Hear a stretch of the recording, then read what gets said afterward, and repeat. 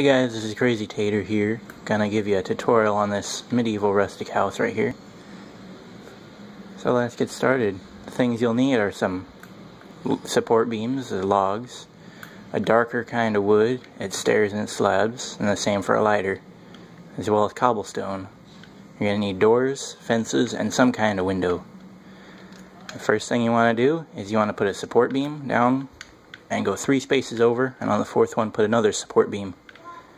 You're going to do the same thing and make a square. Now what you want to do is repeat the squares until you have the shape of your house. I'm going to go with just a small L shape. The next step is to take your cobblestone and outline your whole house where your walls will be.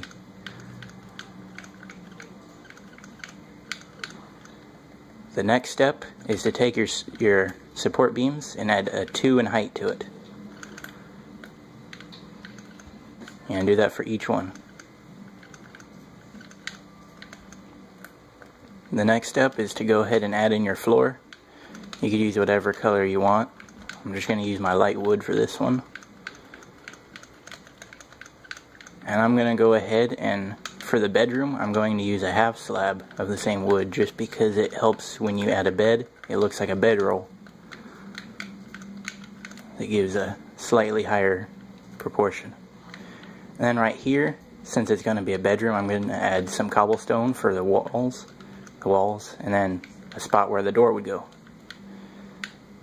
Now add your spot where your door is going to go. I usually put one on the end of a wall because that's where we're going to put our arches. Now put your steps. Now we're going to begin with our arches. And what you want to do is have from the top of your first support beam, you're going to go diagonally in and up to again, until you have an arch. Now you're going to do the same thing for the other face.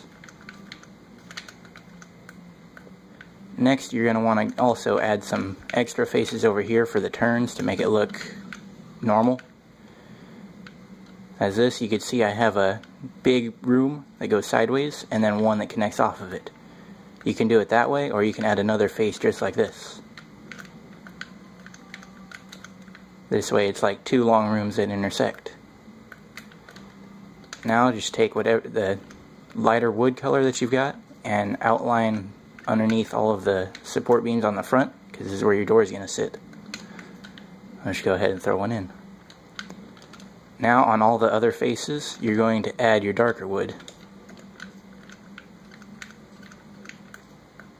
And leave a 2-block gap because we'll decide about windows.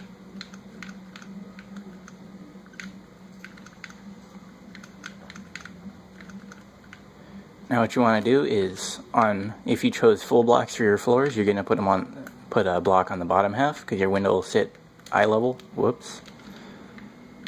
But down here you want to put it on the top if you chose half slabs because it'd be somewhat eye level compared to being up here. Then you can throw in your windows if you want. I'll go ahead and do that on one of them so you show you I'm using scaffolding with a ladder. I think it looks a lot better. Next thing you want to do is work on your walls, and for this we're going to be using stairs of the dark wood. We're going to be using upside down and regular stairs to create a different pattern than a flat wall. I think it looks a whole lot better.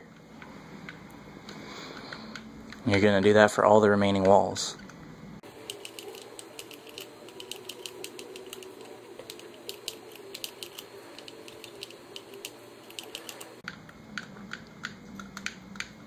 Now you should end up with something like this. Now we're going to start on the roof, which is pretty easy once you get the hang of it. We're going to start with an outline because it's going to be a multicolored roof.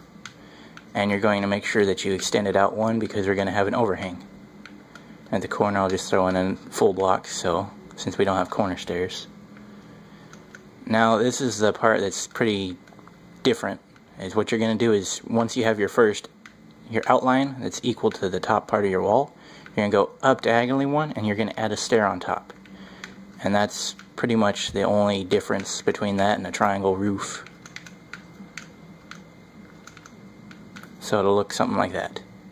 You just repeat the same thing on all the sides.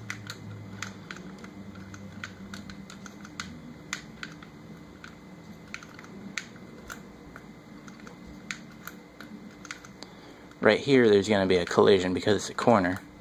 So we're just going to leave that out for now.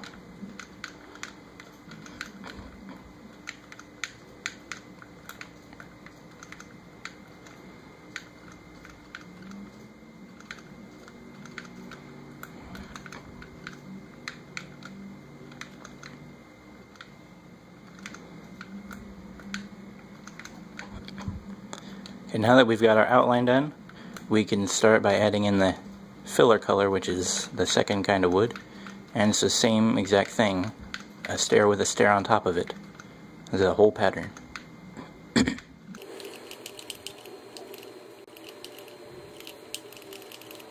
Using full blocks in the corners just to give it that extra look.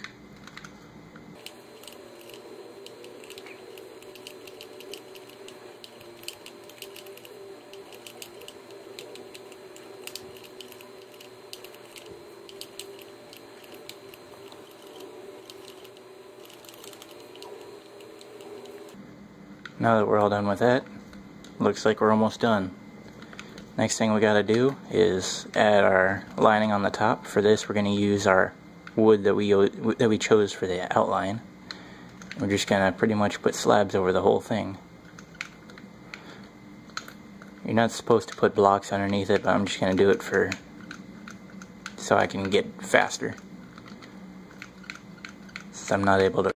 Okay, now that we're done with the top of the roof, we're going to extend each of the pieces we just added out by one more.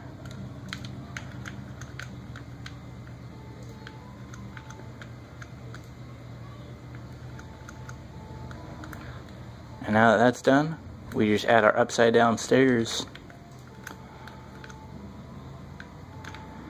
And this back corner, before we said it didn't match up, just add a slab right there and that should match it up okay.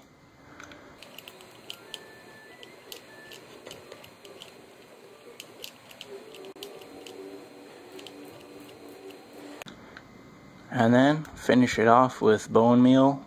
Okay guys, thank you for watching and hopefully you enjoyed. Let me run over a few things that I added to make it kind of unique. I added the front porch light, maybe some buttons to give it like a look like it has nails. I added a fireplace.